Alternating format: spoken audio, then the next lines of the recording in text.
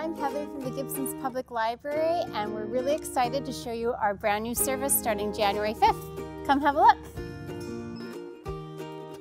So starting January 5th, your library services are that much bigger.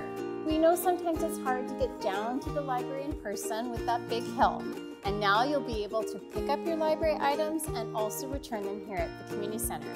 The hours are also expanded, so we're hoping that this will help working families and others get the library resources that they need and want.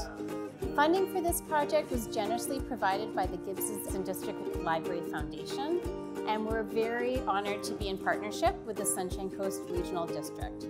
Our board and staff is thrilled to bring this new service to you.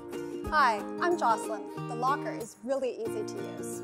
Press the pick up your holds, put your library card under the scan line, it connects to your account, select your item, checkout selected, the locker door pops open, and you can grab your book. Close the door, press finish, and then you can get an emailed receipt or no receipt. It's your choice. So please, if you have any issues using the locker, don't approach the community center staff, call the library and we will help you. You can return your library items here or back at the library. We really hope you enjoy this new service. Happy reading and watching from the Gibsons Public Library.